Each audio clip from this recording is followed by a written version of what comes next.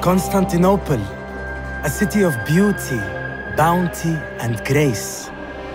A gem set at the border of Europe and Asia, partnered by great seas and sweeping mountains.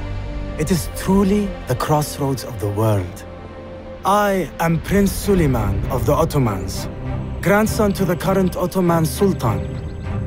Born of this land, Constantinople's hues and diversities have defined me as a man of culture, a man of the people.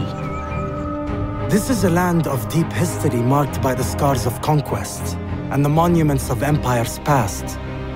It is a living, breathing record of a world constantly at change. Our many districts offer striking shifts in culture.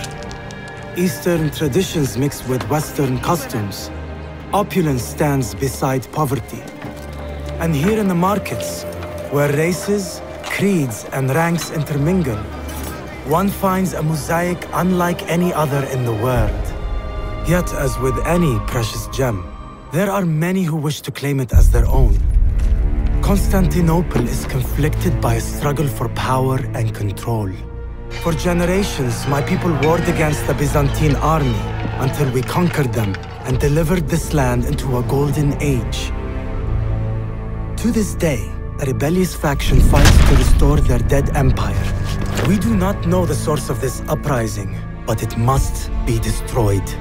Violence has eroded the edges of the city, and for many, life has become fraught with peril. You are worse than the Byzantines! My people have no choice but to fight in their own defense.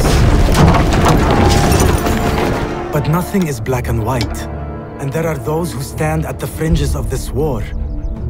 The thieves, the Romani, and the assassins, whose legendary mentor, Ezio Auditore, has come a great distance on a secret errand of his own. But he may prove to be a useful ally. With every passing day, the Byzantine threat grows. Their defeat must be swift and final. I will do everything in my power to see peace return to Constantinople, so that it may flourish and prosper for ages to come.